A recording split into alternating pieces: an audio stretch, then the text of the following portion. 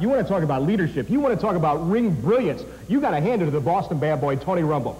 He has outsmarted every single stinking attorney and commissioner that's involved with the National Wrestling Alliance. That's right. Somewhere in his devious, dark, beady little mind, he came up with this idea that any member of the Brotherhood can defend the NWA Tag Team Championship of the World. You follow it, Ambone? I got you. Thanks. Okay. Keep going. Let me go back to the details then.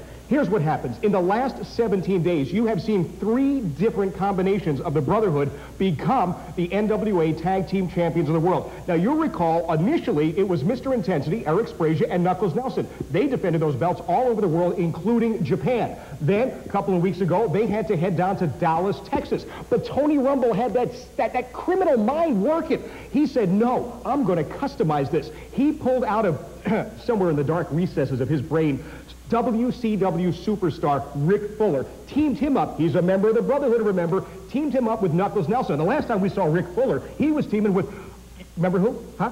No, I don't. Of course my memory. I certainly will. Baldo, who is now WWF's Prince Albert. Well, make a long story short, because, well, maybe I should. I'll just continue telling this story. Knuckles Nelson and Rick Fuller go to Dallas, Texas. They are, well, I'll let you see it, whether they're victorious or not, because we're going to see footage from NWA Southwest. Understood? Good. Now, let me explain to you. Then, the NWA World Tag Team Championship changes hands for the first time ever in Massachusetts. Stowe, Massachusetts, the Public Enemy defeats Knuckles Nelson and Rick Fuller. But will they be undone? Absolutely not. Rumble pulls another ingenious plan out of somewhere.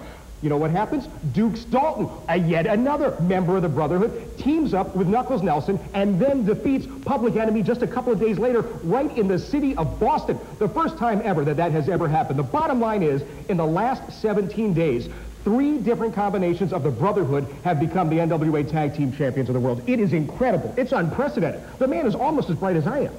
Some history definitely being made in the NWA, New England, and NWA across the country. I just said that, Ambro. I'm trying to make you look a little better than you already do, which is hard to do sometimes.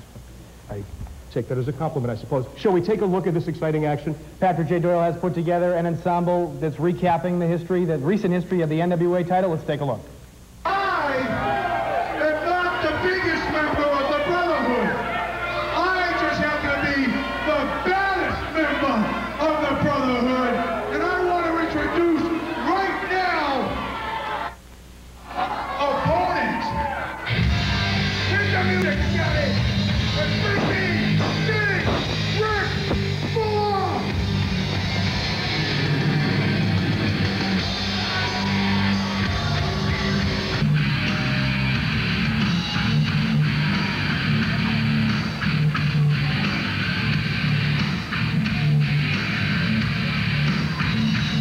Well, at the moment, Rick Fuller has Team Extreme member Kit Carson in all kinds of trouble, and Tony Rumble is going to work on Kit Carson, while referee Rick Manning has been distracted by Rick Fuller. Not good news for Team Extreme with Tony Rumble at ringside. Well, Carson's got a lot of fight on him. It's going to take quite a bit for Nelson to get the 1, 2, 3 on him. Oh, big kick. Boot to the chest of Kit Carson by Knuckles Nelson. There's that martial arts background coming into play. You're right, Dr. Goldberg. There it is. Tag Knuckles to Fuller. Now tags with Rick Fuller. This is not good news. And a big boot from Rick Fuller to the knee of Kit Carson. The Brotherhood has focused particularly on that leg of Kit Carson up to this point. You've got to worry about its durability at this point. Meanwhile, Chris Germany with the upper hand in the ring on Knuckles Nelson. Hurricane Rana. Team Extreme going to double team Knuckles Nelson.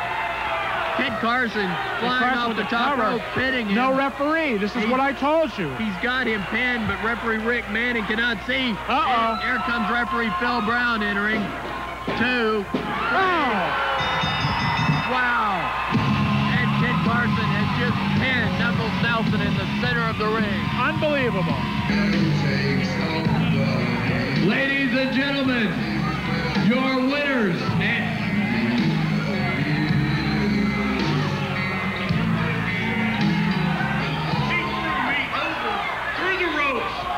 automatic disqualification. Therefore, the winners and still tag champions, Tony Rumble, Rick Fuller.